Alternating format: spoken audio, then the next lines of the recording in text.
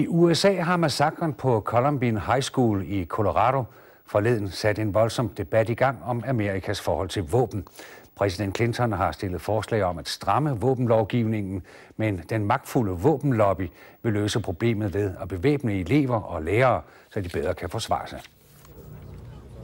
De fleste mennesker i denne verden reagerer på tragedien i Littleton, Colorado ved at spørge sig selv, hvorfor skal der være så mange våben i USA?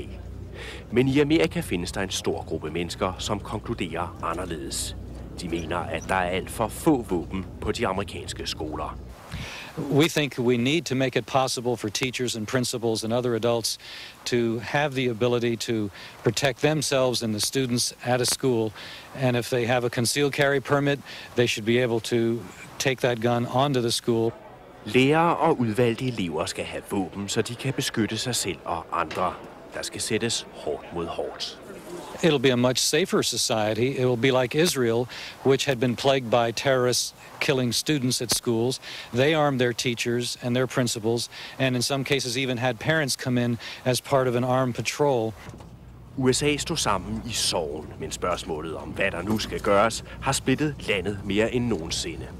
We have a huge hunting and sports shooting culture in America, and unlike many of you, I grew up in it. I was 12 years old the first time I took a .22 and shot it at a can on a fence post in the country. I know about this. I den våbenkultur, Bill Clinton taler om, kører man rundt med klistermærker som dem her på sin bil. Våben redder menneskeliv eller bekæmp kriminalitet, skyd igen. Et hvert forsøg på at stramme våbenlovgivningen betragtes som anti-amerikansk og sætter følelser i gang, som stammer helt tilbage fra den amerikanske uafhængighedskrig for mere end 200 år siden. My first reaction was that if Bill Clinton is successful in what he's talking about, he will be much more successful in getting gun control than was King George III when he started our war for independence by trying to confiscate our firearms. Holdningsforskellen viser et problem, som rækker langt videre end selve volden.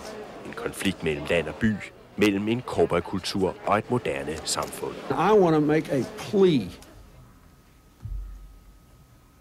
to everybody who is waiting for the next deer season in my home state to think about this in terms of what our reasonable obligations to the larger community of America are.